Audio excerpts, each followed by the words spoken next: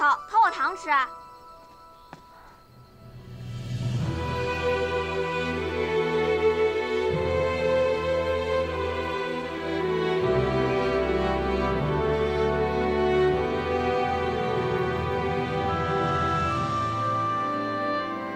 娘亲。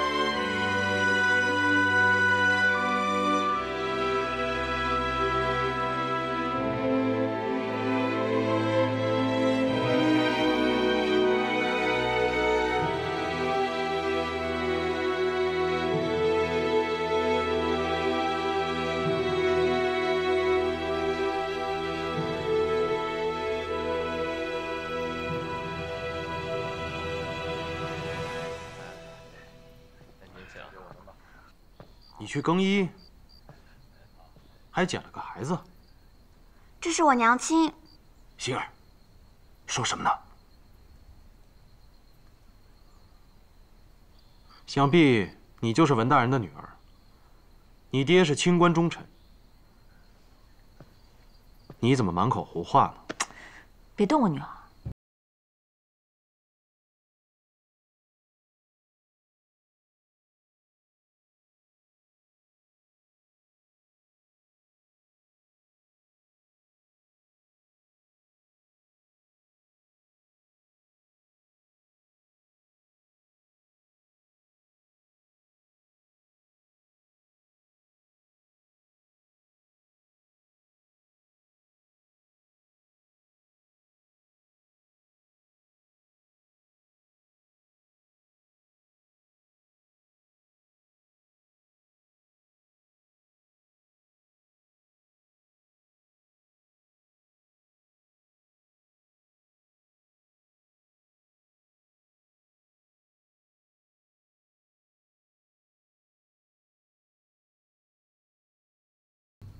10个8个，尚叔父也养得起。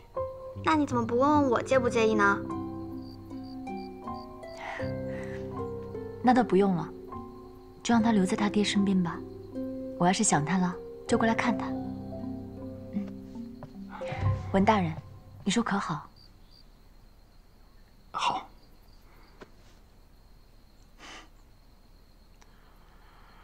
不早了，回去吧。 平时也没见你这么有孩子缘，小姑娘怎么会那么喜欢你？说不定我真是那孩子的娘亲呢。毕竟我初见你时，忘却了很多事情。你名叫东岳，曾经在太平，现在在武林。你在我身边，步步高升，应有尽有，何必在乎那些不虚有的过往？我总觉得我在遇见你之前，有过不一样的人生。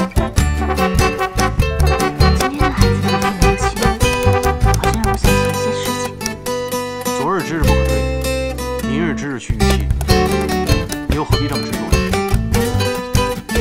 既然忘了忘了，轻松干净。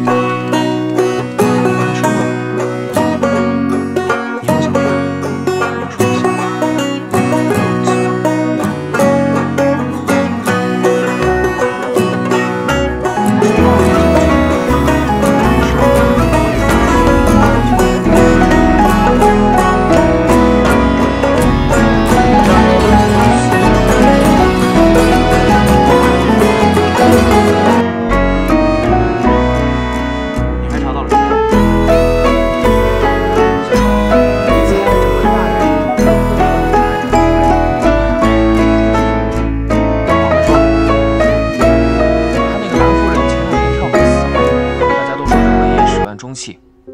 不过这事儿也没啥证据，就是邻里之间瞎传的。那这事儿倒是有意思了。既然他们夫妻二人关系不好，那又何必把这个女人生的女儿一直带在身边呢？听说文业进京的时候，这小孩偷偷藏在车里跟了过来。这文业最近太忙，没顾得上把他送回去。小叔，你昨晚跟东岳姑娘在聊什么呢？嗨，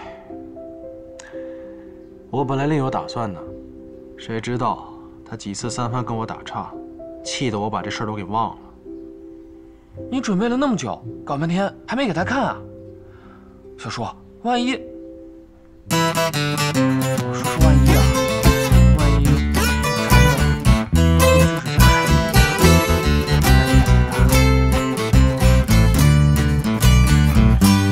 没去，不管那一切如何，我现在就是我。小叔，要不要我把这件事告诉陆川，让他在京都茶台上好好写写文业，让他有点名气？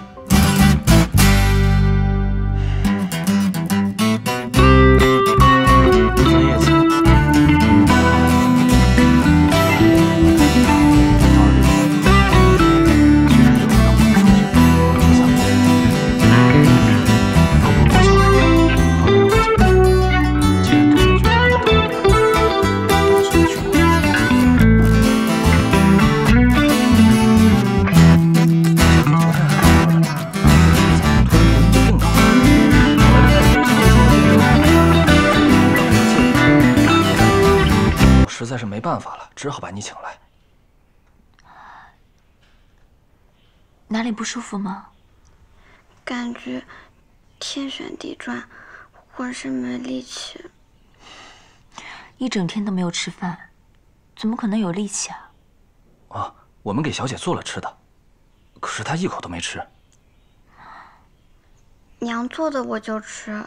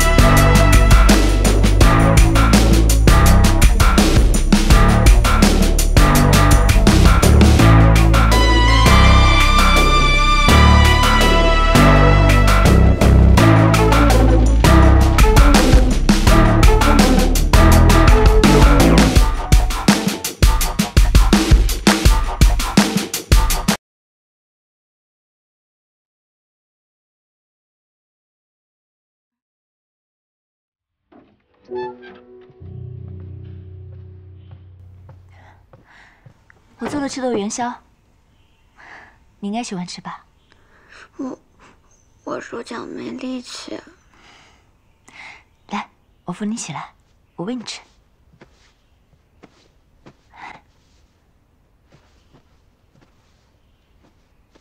好。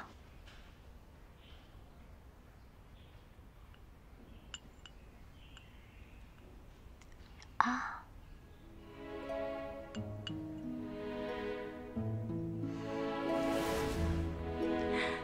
娘，多加点糖，我想吃甜的。好好好。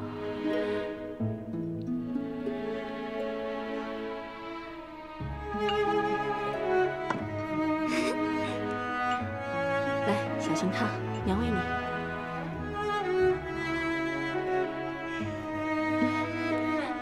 哎，老爷，我煮了元宵，你要不要吃一？不用了。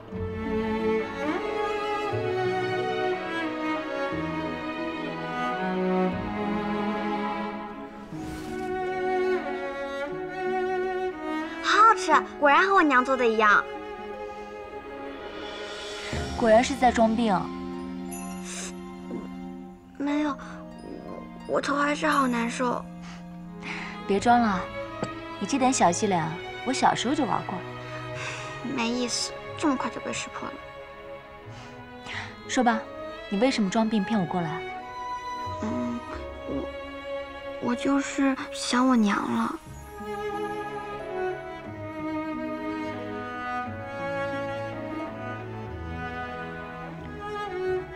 姐姐虽然长得像我娘，但我知道你不是。我就是想她了，想她抱着我，想她抱着我睡觉，给我做我最爱吃的赤豆元宵。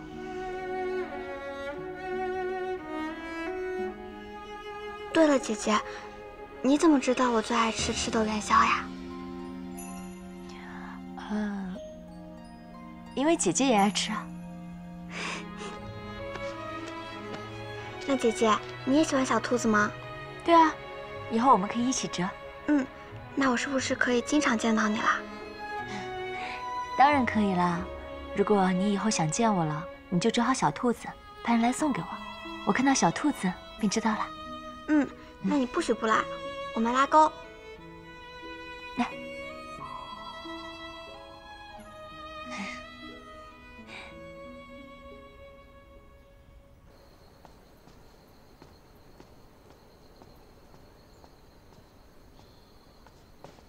冬月姐，我找你好久了，走，我带你去个地方。快来这里。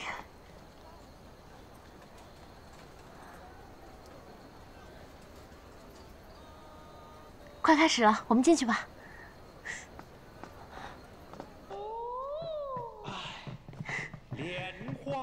你看，这出戏是冯大人专门找人写的，据说有些唱词还是他亲自润色，排演了好久呢。他不让我们告诉你，就是想给你个惊喜。怎能否认天赐的缘分呢？这公子才艺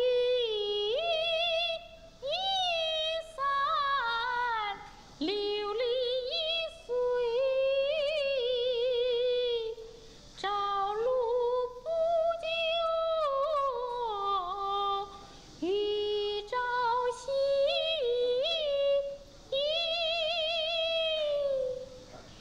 你的执着悠悠何以？这个我已超生不忍情，日今是看到你喜欢西月记，我真的好生感动。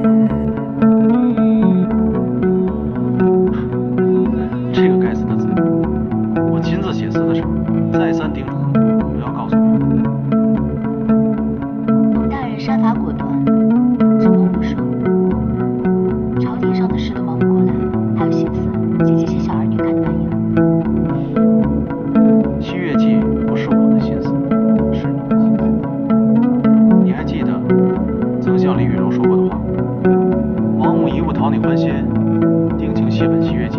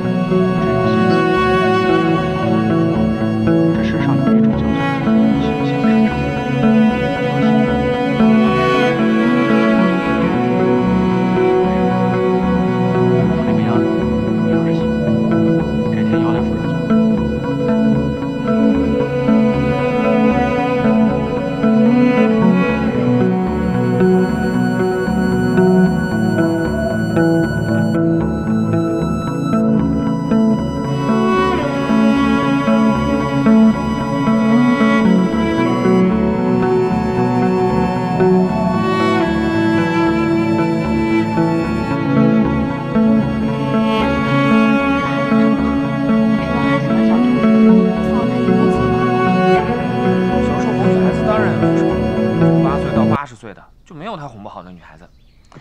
哎呀，要是有人送我这一屋子玩偶啊，我肯定开心的睡不着觉喽。这好办，我送你啊。你是不是傻呀？要像大人这样送才会让人感动。若是等对方开口，那跟讨来的有什么区别？那怎么办？那我该送你什么才好？你别把我当小孩行不行？明明是你一直把我当小孩。我不把你当小孩，我把你当师傅，行了吧？你老缠着我来你府上，说要给我一个惊喜，你可不要骗我啊！我堂堂大人怎么会骗一个小孩子？你说，为什么总是给冬月姐姐折小兔子呢？因为我喜欢小兔子，我爹又不让我养，所以我只好自己折。那你猜哥哥喜欢什么呢？我觉得你最喜欢骗人。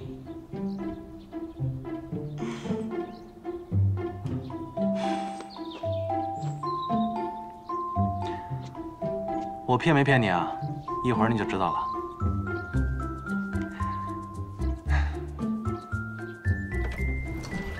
走。大人，傅先生有急事找您。怎么现在啊？好，我知道了。等着我啊！不要乱跑。我在这里等哥哥回来。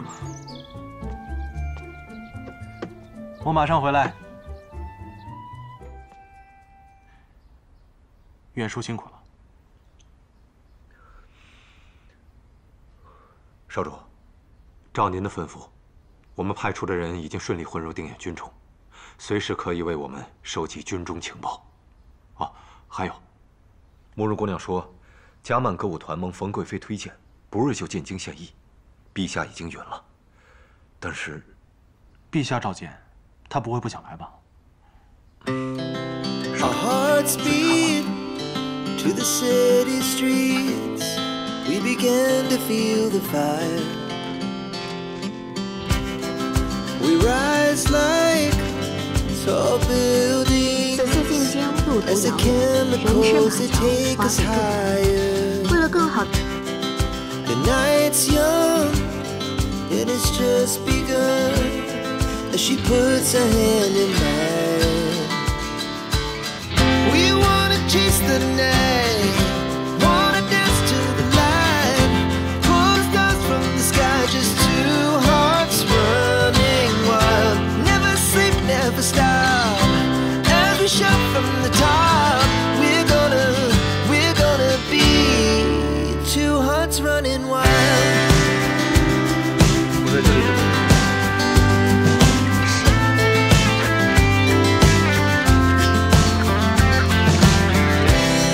Now the morning is the afternoon. We lay awake in bed. The laughs so loud as the hours pass. We're gonna do it all again. 有人吗？谁在里面？有人吗？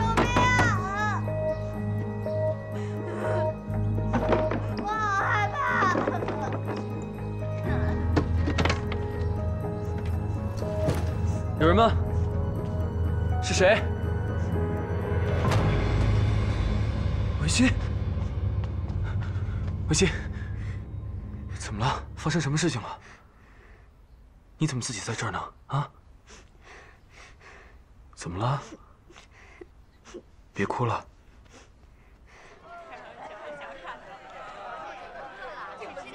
前面再拐2个弯就到了。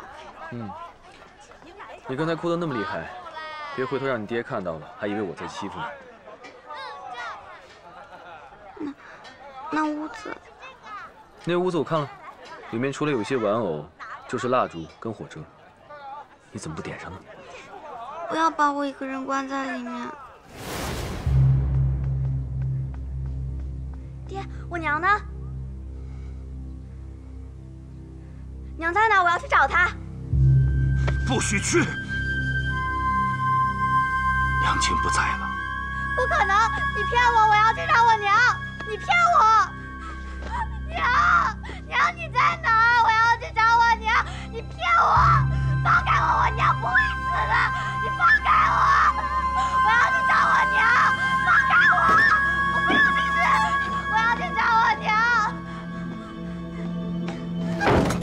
出去！你放我出去！放我出去！你放我出去！放我出去！我要去找我娘！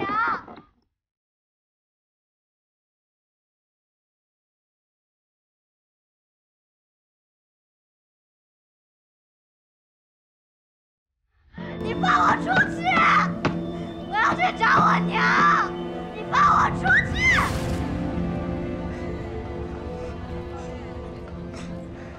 好了，不要哭了，嗯。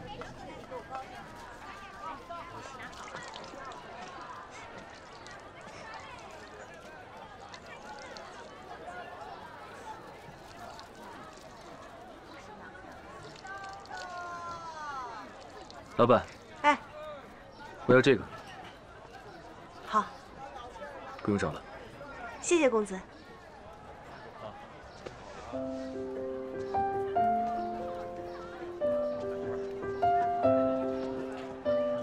你刚才说你母亲单名一个兰字。嗯。喏。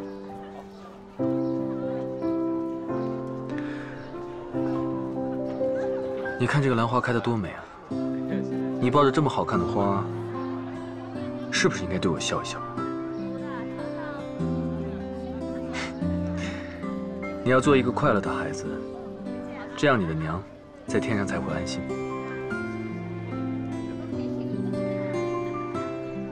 你看这花香，那么远都能闻到，那你娘在天上是不是也能闻到？所以我们是不是要好好照顾这盆花，也要好好照顾自己，好吗？好，我先带你去洗把脸，然后送你回去，省得你爹担心。走。那你叫什么名字啊？他们叫我殿下，我娘叫我星耀。我娘叫我文心。小文心。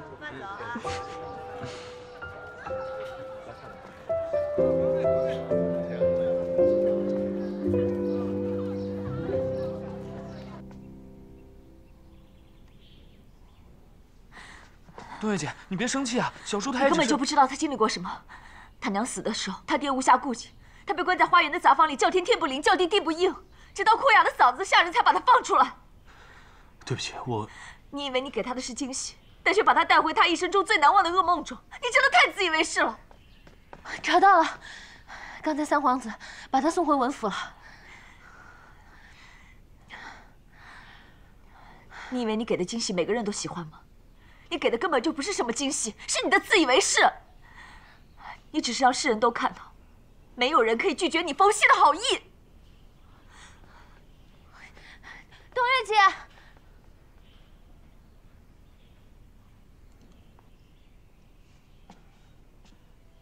小叔，这不像你啊！要是换做平时，你肯定有100句话反驳。我想起了我娘去世的时候，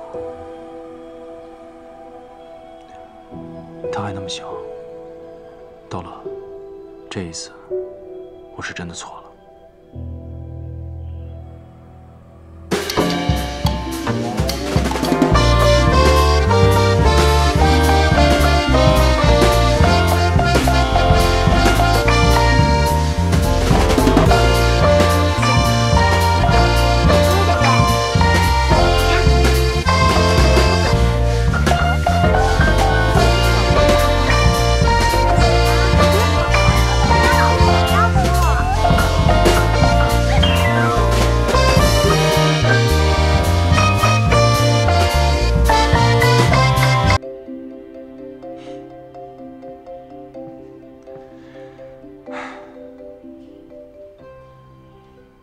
上次的事情是我不好，对不起。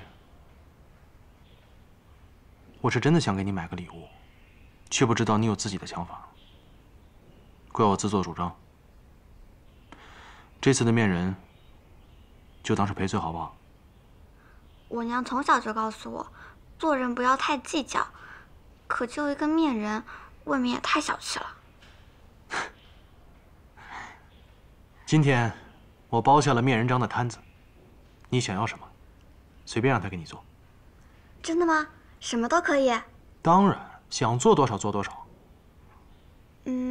那劳烦再给我做个小人吧，谢谢。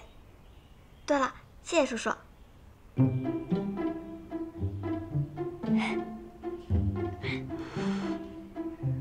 我也没比你大几岁，你该叫我哥哥。好了好了，你说不过他的，叔叔也挺好的呀，平白无故大了一辈。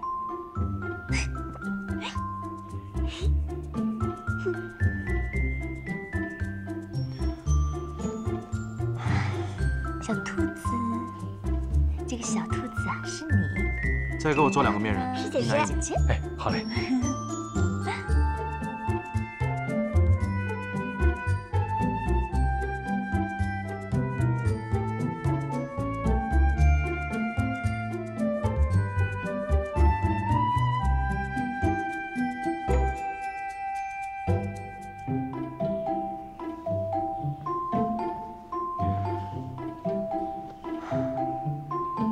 你看，这个是我，这个是你。你干什么？这个是东月姐姐，这是殿下哥哥。你凭什么只叫他哥哥？我也没比他大多少。道乐也没比我大几岁，他可管你叫小叔呢。怎么了？有什么问题吗？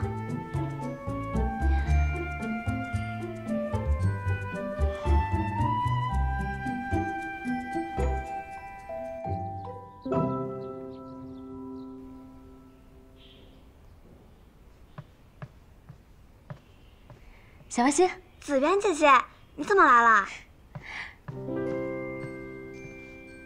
你明天不是要过生日吗？你东月姐姐让我来看看你啊，看你有没有什么想要的或想买的。不用了，殿下哥哥答应过我的，他要陪我一起过生日。你呀，心里就只有你的殿下哥哥，是不是？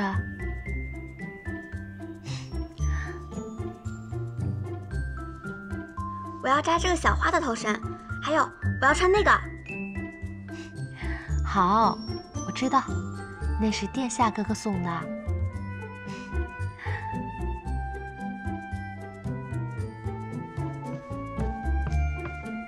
你的殿下哥哥托我给你带句话，明天他很想来陪你过生日，不过他父皇找他有事，所以他得先去办事啊。那他什么时候才能办完啊？等他回来，怕是赶不上花灯节了。不过，他托我给你带了一份礼物。殿下还说了，等他回来会再给你补过生日的。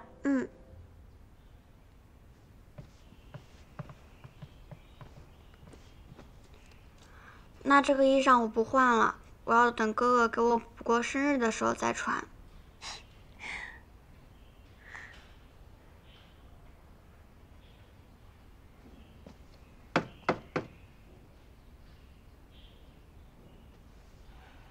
听说明天是你的生日，明晚京都有个特别盛大的花灯节，不知道你想去吗？东月姐姐会带我去的。哎呀，东月姐姐临时被我派出去办事了，没有空。如果她不去的话，你爹应该不会让你一个小孩子出门吧？那怎么办？你看啊，我也是大人，我带你去啊。只要你答应，我立马去求你爹，说不定还可以帮你把东月姐姐约出来。那也只能这样了，谁让我是小孩呢？我就知道你是个聪明孩子。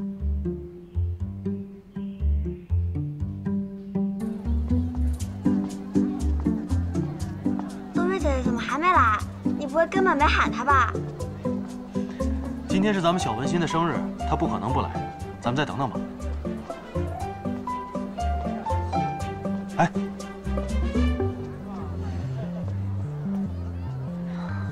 这字条是你让卢川帮你写的吧？他最擅长模仿别人的笔记了。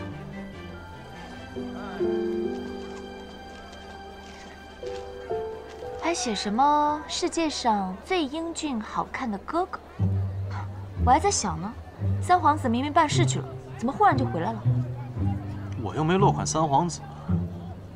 要不是看在小文心今天过生日的份上，我才懒得理你这个骗子。走。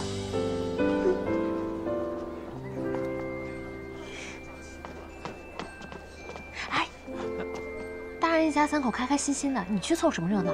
可是我要保护小叔啊！好了，你看大家晚上多开心啊，能有什么事啊？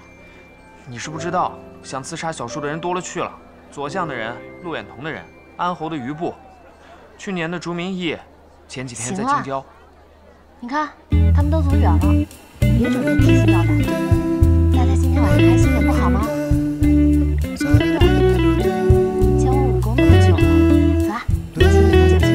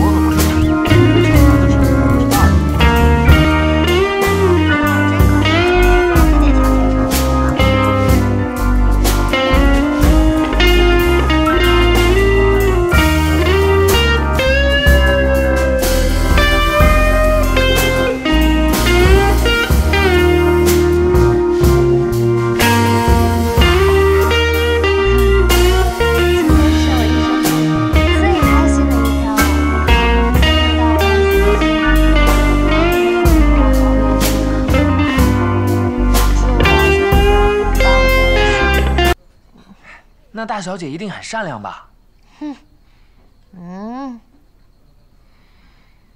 她才不善良，因为我在她旁边，显得她更好看。来，喝酒喝酒。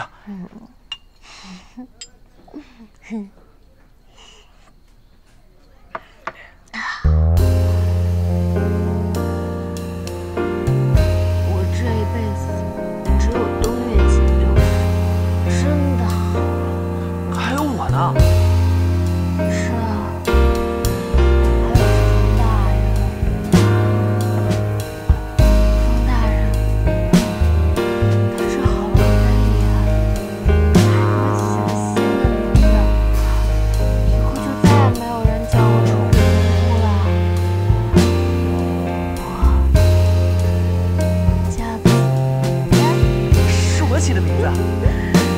子嫣，我起的名字。我要请所有人一杯，请在水人。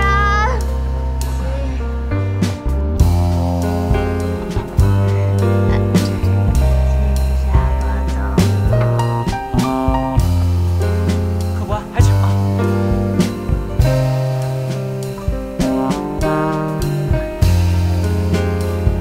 请，酒钱都算我的。哎。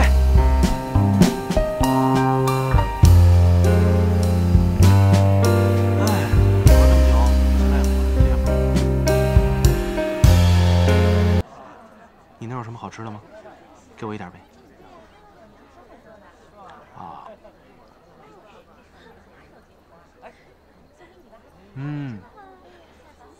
还有吗？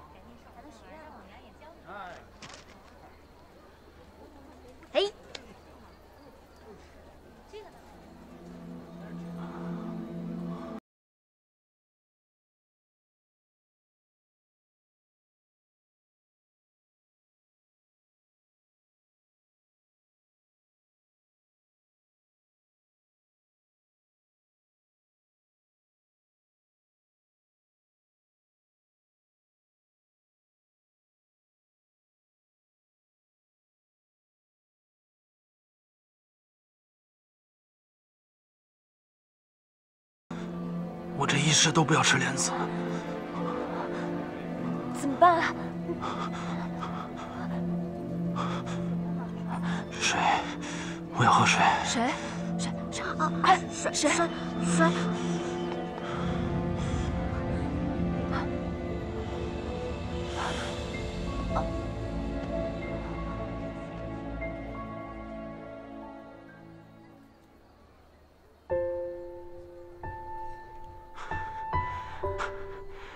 人生实苦，我却只有你这么一点甜。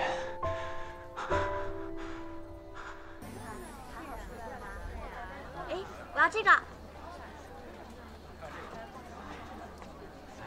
你喜欢这个？给我。好，你要慢慢买啊。好，我要这个。这个。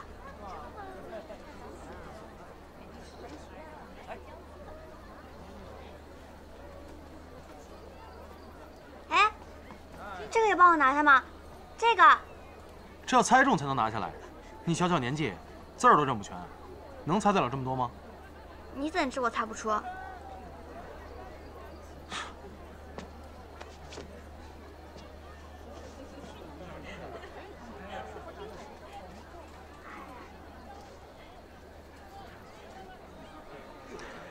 需不需要帮忙啊？我可是很擅长猜灯谜的。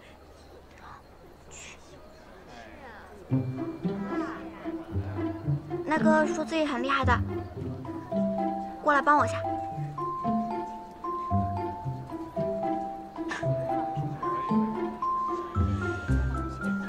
坐也是坐，立也是坐，行也是坐，卧也是坐。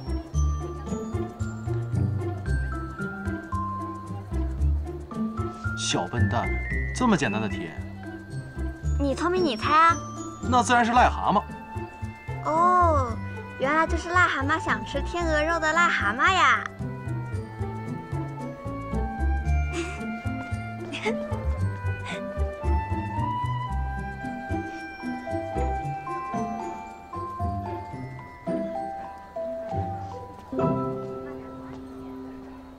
哎，客人来了，好好招待啊！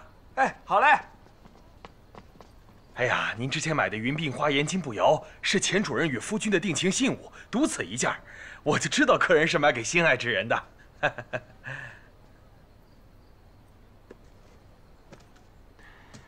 老板，还有什么东西，不妨都拿出来，让他们试试。有，店里又来批新货，来，上来。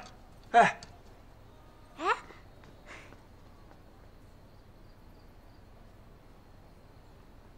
我习武之人，身上不适合戴这些首饰。我知道你在吃醋。之前的步摇给了雨柔，但这镇店之宝只有一件，你就算杀了老板，也不会有第二件。我杀了老板做什么？你以为人人都跟你一样霸道啊？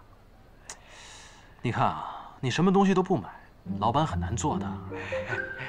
他会觉得你嫌弃他们家东西不好。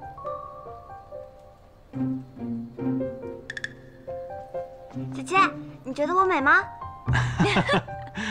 美，这些东西全要了。你这是要收买我吗？这只是一点小心意罢了。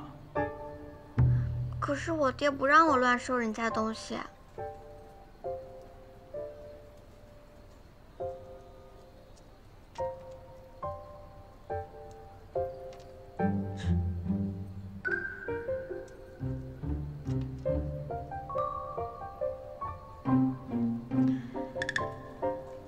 你就说冬月姐姐送的，你爹就不会怪你了。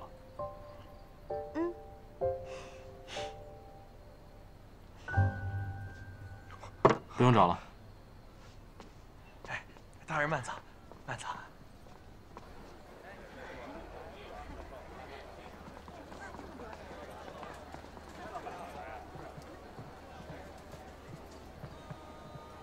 哎，你女儿的东西掉了。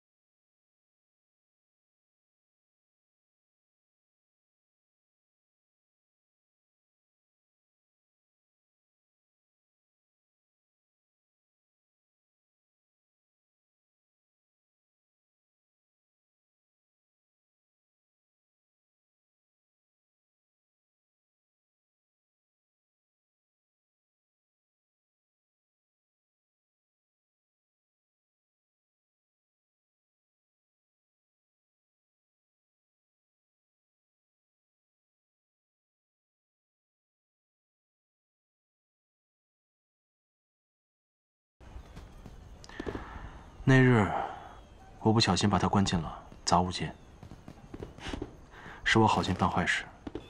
总之，是我对不住他。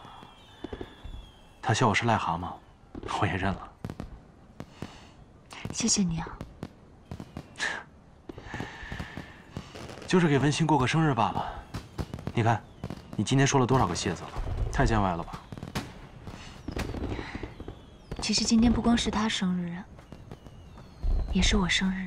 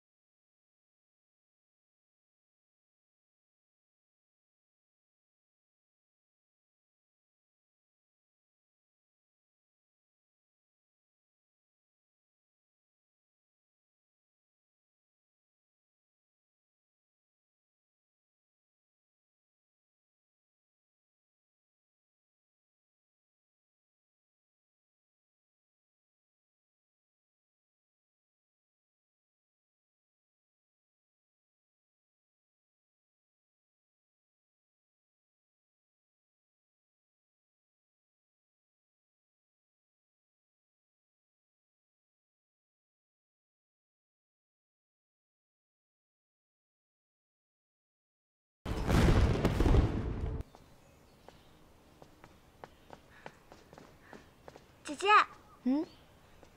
这个花冠真好看，可以借我戴会儿吗？这是别人送给姐姐的，你若喜欢就拿去吧，反正我平时也不戴。是谁送给你的呀？今天宫里来了个歌舞团，领舞的姐姐送给我的，据说是送给贵客的礼物呢，好看吧？好看。哎，你们怎么有这花啊？你也有啊？这不是歌舞团从边关特意带来的吗？什么呀？刚才道乐还送我一束呢，说是从什么岐山采的。哦，不行，我闻不得这花，我先走了。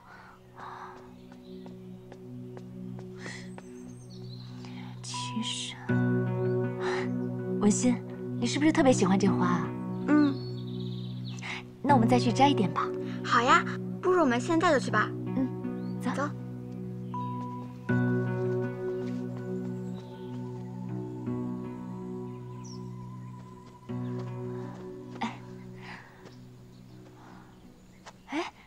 你不是要摘花吗？那些是不是就是啊？对哦。道乐的行程一定是冯熙授意的。慕容易来过岐山，道乐也来过岐山，这一定不是偶然。文心，姐姐，你看这个花好漂亮。真是啊。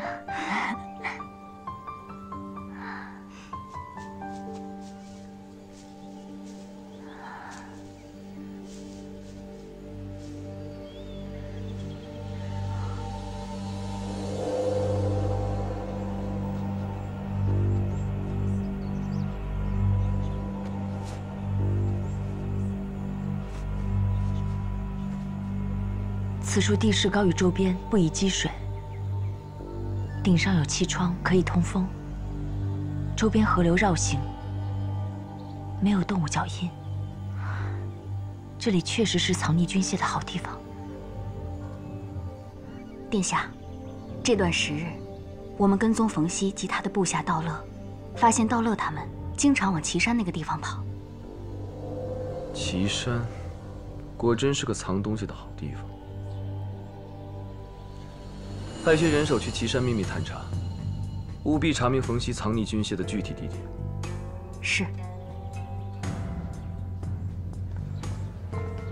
那批军械的事可有下文？之前查到了，兵部尚书殷实跟陆远同的人有勾结，说不定这件事情跟冯熙无关，只是兵部的人在暗自行动。冯熙也好，殷实也好，不管谁是始作俑者，陆远彤都早有不臣之心。这批军械要是到了他的手里，倪玉言的定远之乱就会提前。对了，冯熙呢？最近嘉曼歌舞团进京献艺，他们礼部都在忙着布置还有招待呢。礼部一忙起来，你岂不是更没有时间陪小文心了？看来他又要寂寞一阵了。你以为他会放过我？昨日我还带他去踏青了呢。可有收获？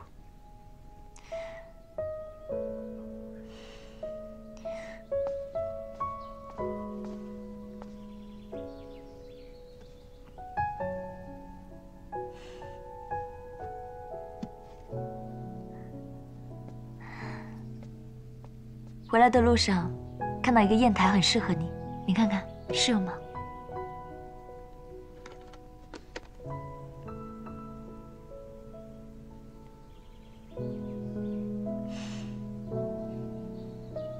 谢谢。池金海，你的人负责监视三皇子和冯熙，最近这两个人有什么动静啊？冯熙还是老样子，狡猾得很。三皇子那边，听说他对兵部丢的那批东西一直不死心，最近似乎又查到了些什么。哦，那这回冯熙可是踢到了烧红的铁板上了。这军械不都查无此事了吗？怎么殿下还是不肯放弃？殿下此人你不了解，他执拗得很，看似性格温和，其实是个不撞南墙不回头的主。最近不知是哪路有心人放出风来。说查到了军械的下落，哼，怕是又跟上次一样算计来算计去的，最后把自己算计进去，搬起石头砸自己的脚。相爷，我不是在说您。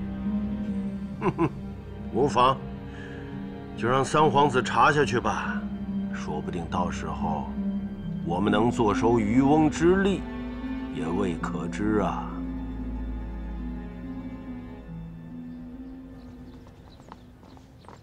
三殿下，且缓步。哎呀，近来风和日丽，天气晴好。可是，我看殿下与冯尚书之间却是山雨欲来呀。相爷不妨有话直说。你我师徒一场，我也是不愿看到三殿下再受人利用而不自知啊。相爷放心，愚者千虑也会有一得。这次在没拿到确凿证据之前，我绝不会轻举妄动，更不会连累相爷。哎，三殿下这话见外了，我只是关心殿下，因为冯熙他诡计多端。殿下若是最近又找到了什么新的线索，大可与老臣参详参详，再做定夺。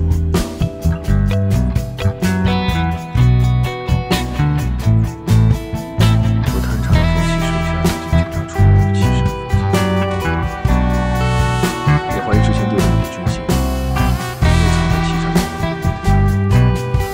殿下可有真凭实据？我的人正在岐山搜索，相信假以时日，定会有所收获。不知下可有重用？殿下若有地方需要帮忙，尽管开口。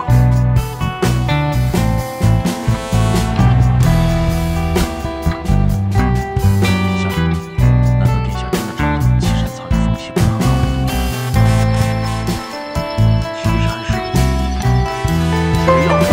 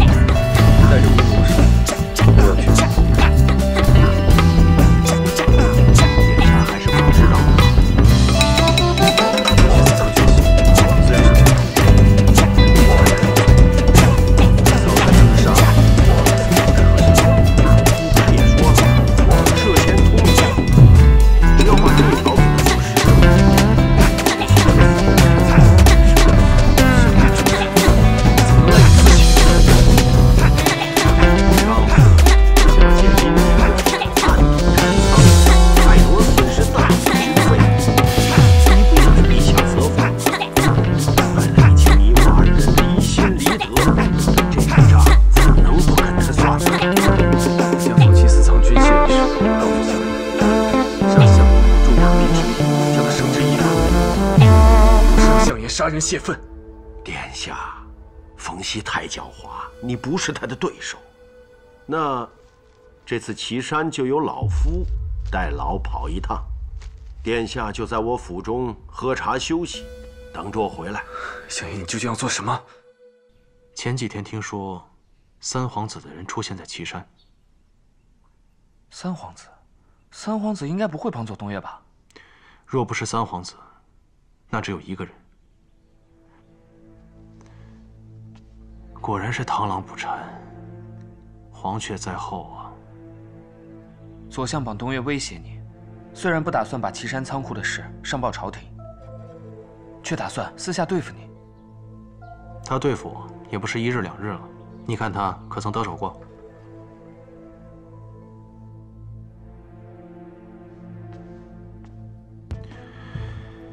岐山军械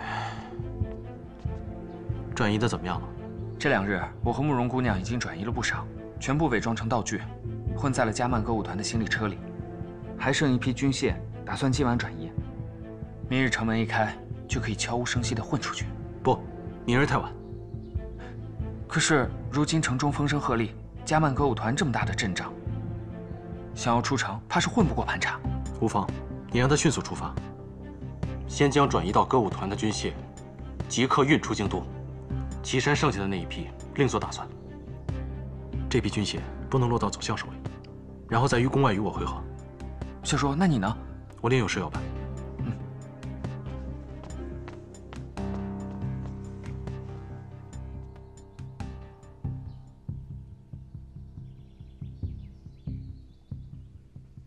大乐，子渊，大乐，我听说东岳姐刚刚被人抓走了。我和小叔正在想办法救她呢。那你带上我一起吧，我也学了一段时间功夫了，说不定……不行，对方这一次一定会设下重重陷阱，你去太危险了。就是因为危险，所以我要去帮你们。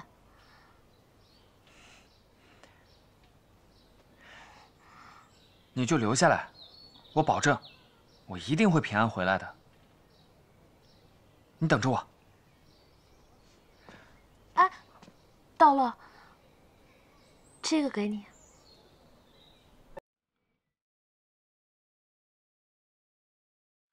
这是小四的平安符。这个平安符守护了我很久，它让我遇见了东岳姐、冯大人，还有你。你答应我，你这次一定要平安回来。我已经失去小四了，我不能再失去你了。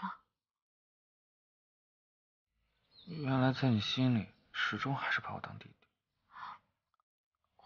我没事，总之，你等着我。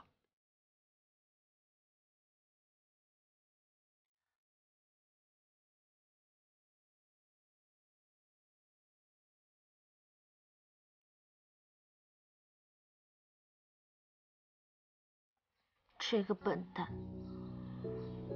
这个平安符已经是我最珍贵的东西了。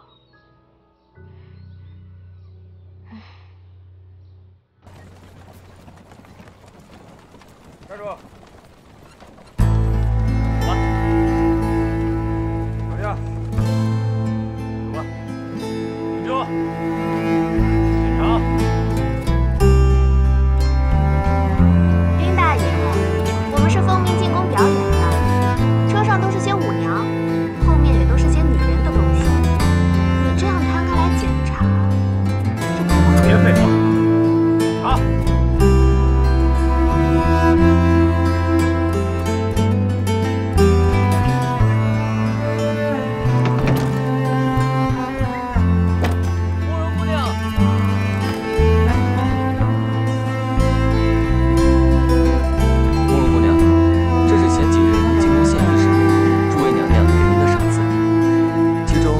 贵妃娘娘亲手为您织的帕子，您怎能如此无礼？年纪太早了。是我一时疏忽了，还望大人在贵妃娘娘面前代我一礼。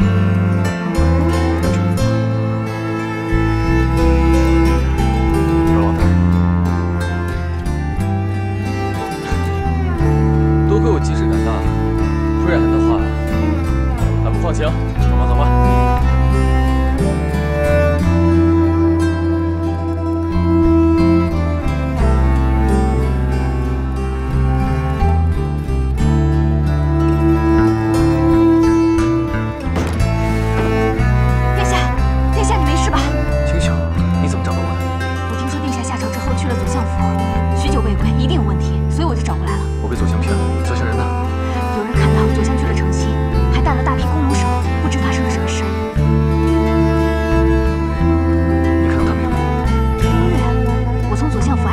来，没有看到他。殿下，要不要立刻入宫禀报陛下？来不及了，青晓，给我变马，我要立刻去岐山。哎，殿下，岐山现在形势混乱，你一个人去能做得了什么？对，我一个人做不了什么，所以你通知御风阁所有侍卫，立刻前往岐山，一刻也不能耽误。殿下。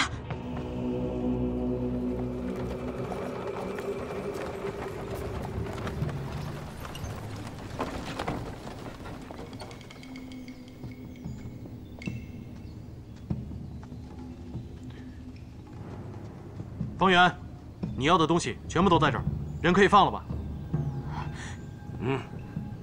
冯熙，你别管我，你交出军械就等于认罪了。再大的罪，我也要非救你不可。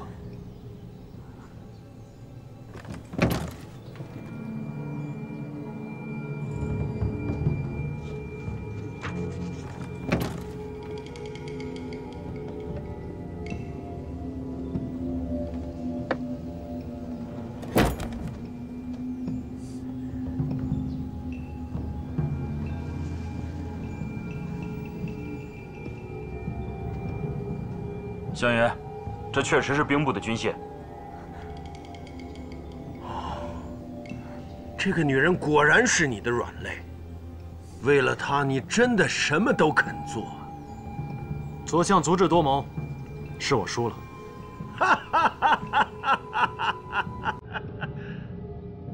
放人！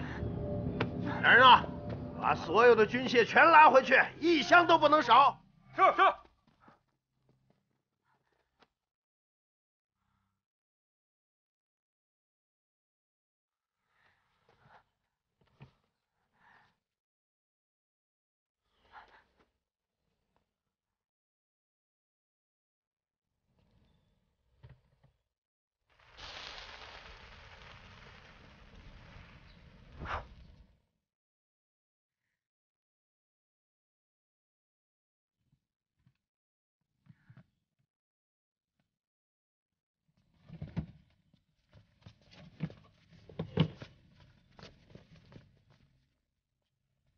都搬走。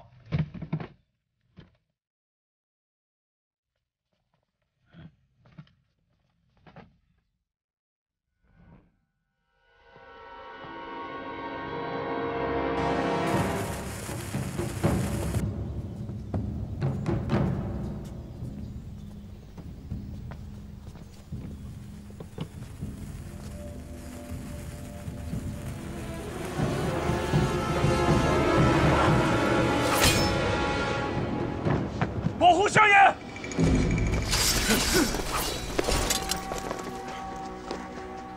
冯熙，你果然是诡计多端，防不胜防。留着你在这个世上，迟早是祸害。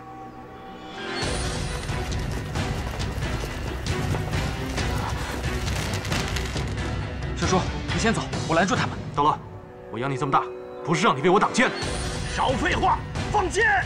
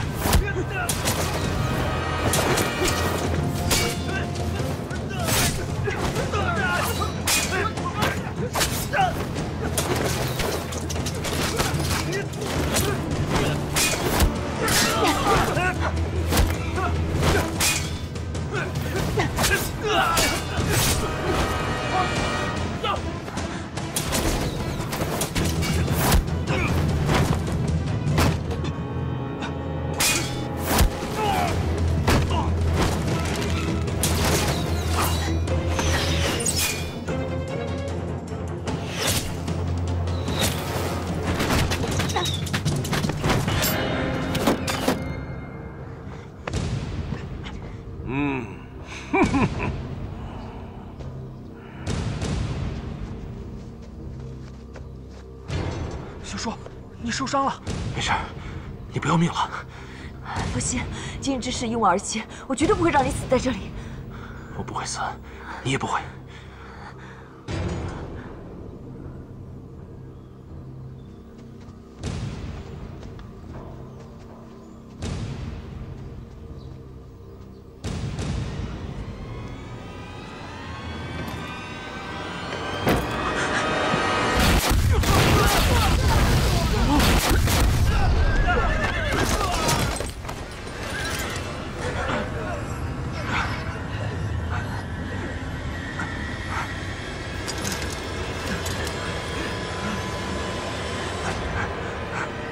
统统给我杀死！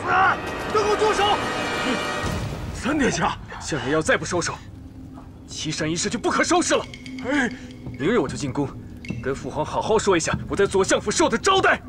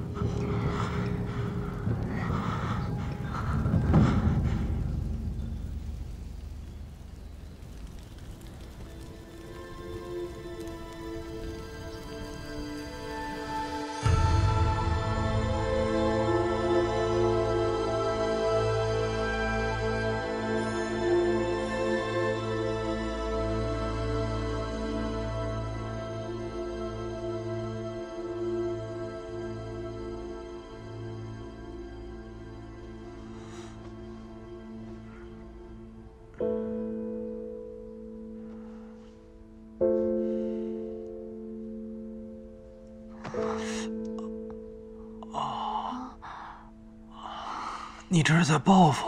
你醒了。昨日在岐山，你武功那么好，为什么之前一直装作不会武功来骗我？你不知道每年有多少人要杀我，我只是不想太露锋芒罢了。哦，我以为你装不会武功是为了捉弄我。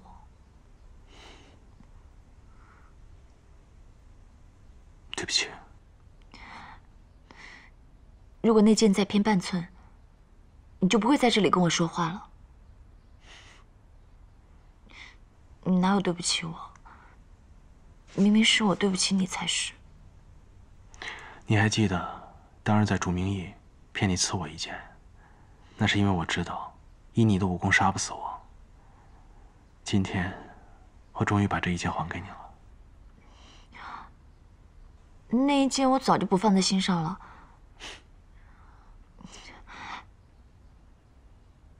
岐山的军械到底是不是你藏的？你也看到了，岐山的军械都不及兵不丢的1/10，我只是为了自保罢了。真的？之前追查军械，左相监守自盗的丑事被曝光，失去了陛下的信任。这次他借机会对付我，要置我于死地。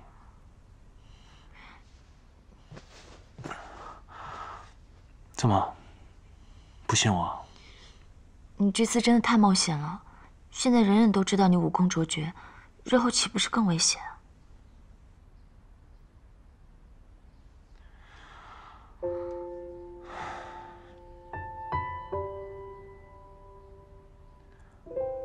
只有一辈子做贼的，哪有一辈子防贼的？今日之事，我已经做好了准备，只是没想到会来得这么快罢了。准备好被刺杀了吗？是啊，只不过没让更多人知道你能够自愈的事情，所以他们都是冲着我来的。以后无论如何，我都会护你平安的。够了，别再说了。你再说下去，我怕我会当真。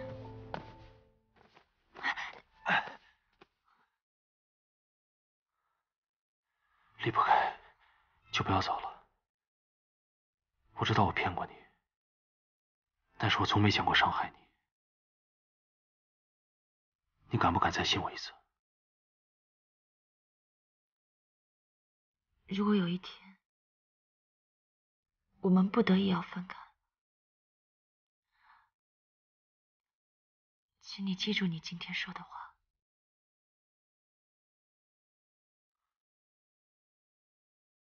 我是不会给你机会离开我的。